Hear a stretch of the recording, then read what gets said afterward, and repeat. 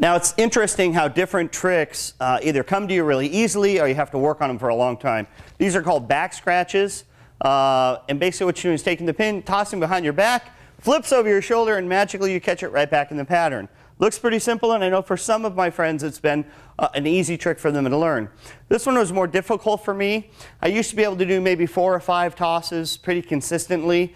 It's been many years since I actually performed it, so it took me a little longer to pull it off. But let me go ahead and give you the steps. Either way, I know exactly how to do it.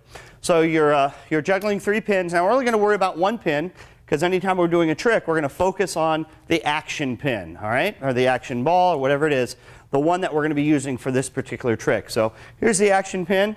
As soon as I catch it now, I'm going to pause, and I'm going to, again, release it, let it slide all the way down, so I'm at the very end of the club, just like this. And now I'm ready to take it and flip it, and I'm going to go ahead and spin around so you can see what the action is. I'm here, I release it, I let it get all the way down like that. Now I'm going to flip it, and when I flip it, it's going to actually do 2 spins in the air back into the pattern. It's going to, something like that. Let's try it one more time. There it is. One more time.